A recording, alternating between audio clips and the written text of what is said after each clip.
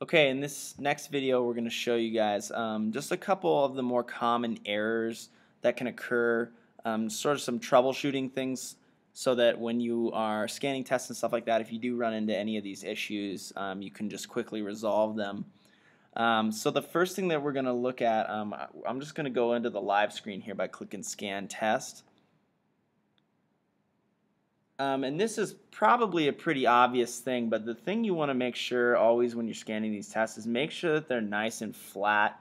And one thing that can happen is if you have a ton of tests stacked on top of each other, make sure that the lines aren't kind of peeking all around. If it can see a whole test behind the one that you're trying to scan, sometimes it'll throw it off. But usually it's not a problem, but if you are getting errors, sometimes you might want to just make sure that your tests are all on a flat surface. Okay. So the first error we're going to actually show you would be a misbubbled test ID. So we want this to be test 140A, but this student didn't bubble their ID correctly. So I'm going to scan it. You'll see it'll grab the test.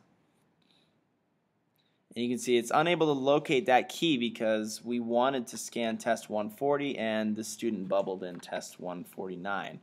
So in order to correct that, basically you just need to take the test and erase the test ID that they bubbled in and bubble the correct one so that it knows what key to compare it to. Otherwise it doesn't have a key for that test.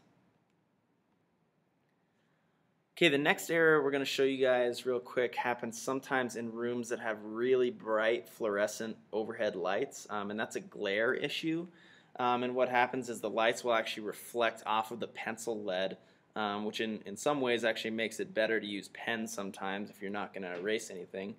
So let's go into the scan test. I'm going to bring up the live screen and see what this looks like. You can see we've got a student test here. And if you look, right, it's very obvious that there's some answers on the bottom there that are getting glared out. And if I actually move a shadow over it, you can see how much darker they get when you're able to eliminate that overhead light. You can see they really just get whited out on the bottom of the page. So if you see that, or if you're getting a lot of ignored answers, you're probably going to want to move to a spot in the room where you don't have a ton of direct overhead light, or just move to a completely different location to scan. I'm going to scan this one real quick and show you what this actually will look like. So when you scan it, you can see we've got a couple ignored responses. So now even though a bunch of them were whited out, only 2 of them were marked ignored, but that still is not what you want. If you look at those, you can see, right, that on 11 and 12, even though it's sort of possible to tell what the right answer was there, the app doesn't want to just mark one answer right unless it's pretty sure. So if it's very whited out like that, it's going to give you ignored responses.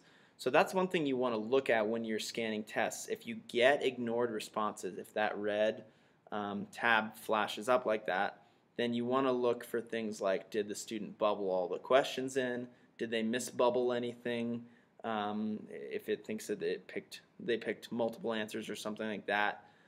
Or did it get glared where they actually picked an answer and it didn't register? So if that happens, you want to probably just move it to a different location and just rescan it.